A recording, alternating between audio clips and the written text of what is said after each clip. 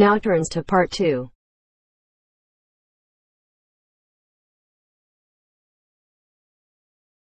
Listen to the guided tour commentary and answer questions 11 to 20. You now have some time to read questions 11 to 20 first.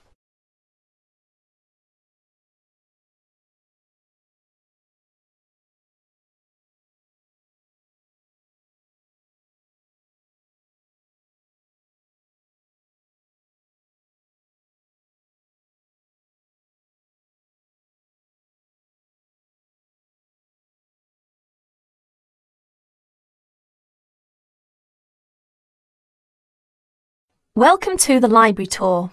We'll begin our tour of this level of the library here at the entrance. Then we'll go in a clockwise direction. So, first of all, over here on the left, next to the entrance, is a touchscreen information service.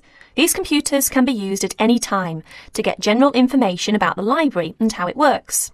In front of the touchscreen information service are the catalogues. As you can see, it's a computerized catalogue system and it's very easy to use.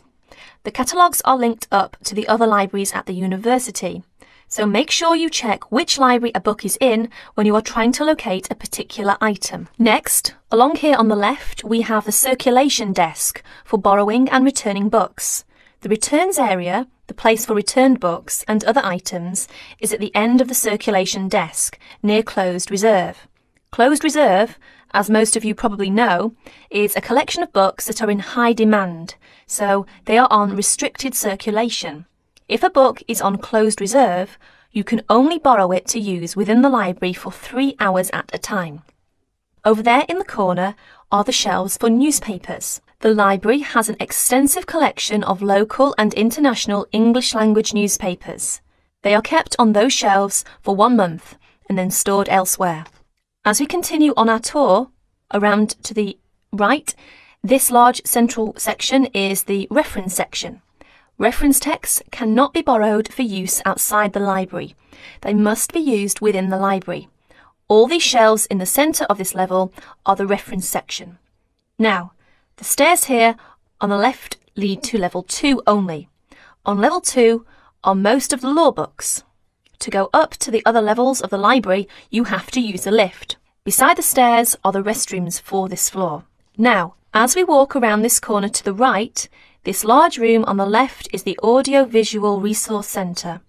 You can come here if you wish to listen to a tape or watch one of the library's videos. Next to the Audio-Visual Resource Centre is the photocopying room. There are 15 copiers for student use, and we've recently added a colour copier. The system for copying uses cards, not coins. You can buy a photocopy card from the technician in charge of the photocopying room or from the information desk if he isn't here at the time.